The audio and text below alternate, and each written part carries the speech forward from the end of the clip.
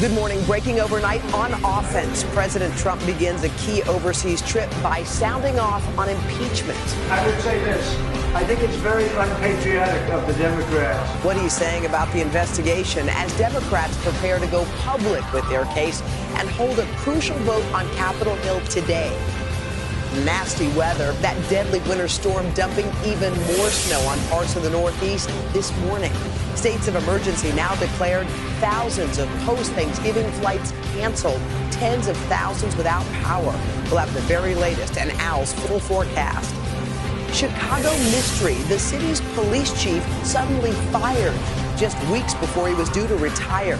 The mayor saying the top cop misled both her and the public. Eddie Johnson intentionally lied to me. He maintained that he was telling the truth. I now know definitively that he was not.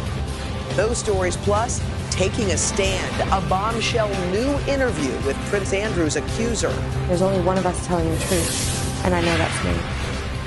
Move over Cyber Monday. Here comes Travel Tuesday. Why today is the day to find major deals on your next vacation. And Monday Night Thriller. Wide open and into the hands of David Moore. Seattle hangs on to defeat the Minnesota Vikings. A big win that left the Seahawks dancing for joy. Today, Tuesday, December 3rd, 2019.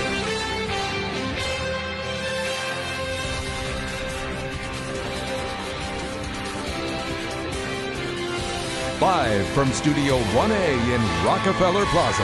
Hey, everybody. Welcome to Today on this Tuesday morning. Thanks for joining us.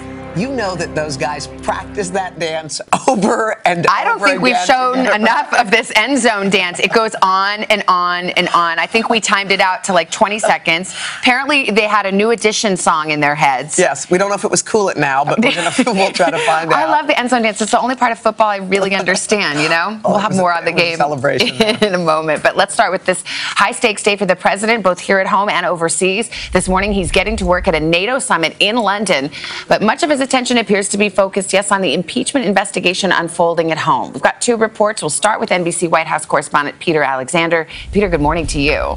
Hey, Savannah, good morning to you. This morning, seated alongside the head of NATO in London, President Trump spent nearly an hour taking questions and taking aim at Democrats back home. Here in Washington on the impeachment front, today marks another critical day with the House Intelligence Committee expected to vote on its impeachment report tonight.